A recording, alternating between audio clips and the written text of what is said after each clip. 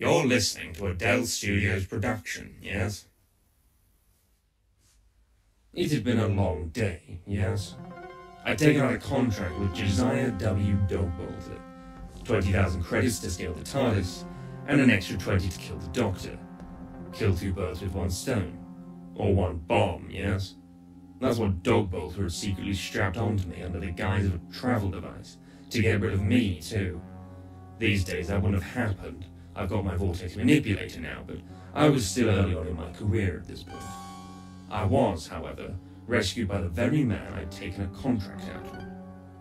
The Doctor was not what I was expecting. He was a short man wearing a tan coat and a hat with a red band around it. His trousers were beige and checked. His white shirt and maroon tie combo looked a little scruffy, and this was all tied together by a questionable knitted pullover vest covered in red question marks. Not exactly the height of fashion, right? Once I'd materialized inside the TARDIS, he'd quickly realized our predicament and set about trying to unclasp the bomb from my bag. He'd tried just about everything, but finally we got it off and left it as a present for my employer. He's going to be needing new headquarters, yes?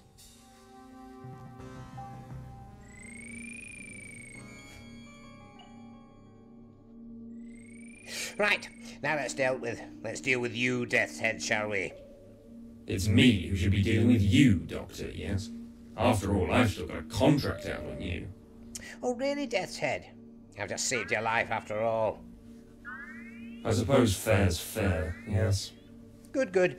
Now, where can I leave you, where you'll cause the least trouble? Ah, yes, that'll do very nicely.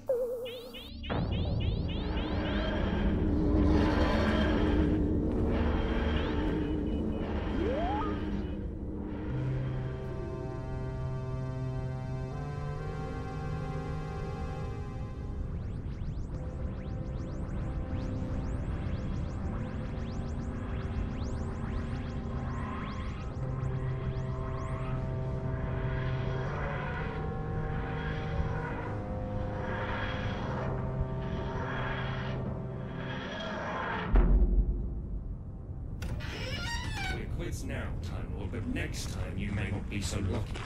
Next time I may finish you off for good, yes?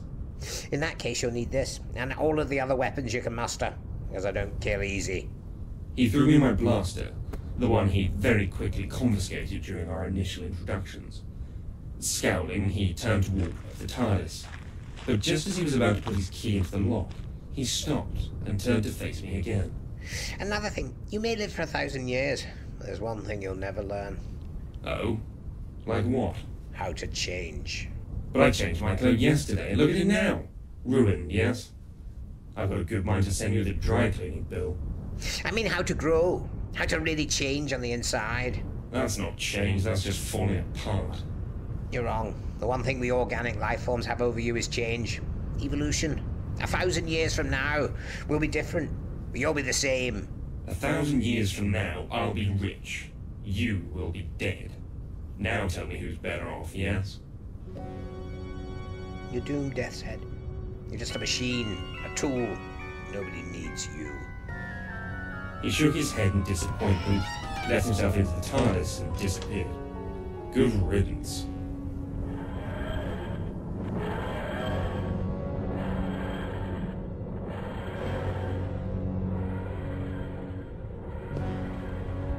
Maybe he's right.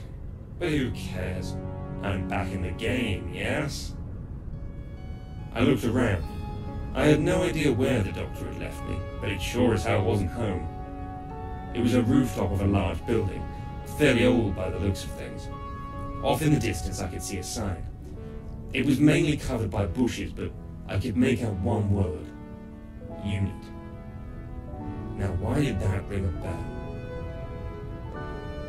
Ah, this could be problematic, yes?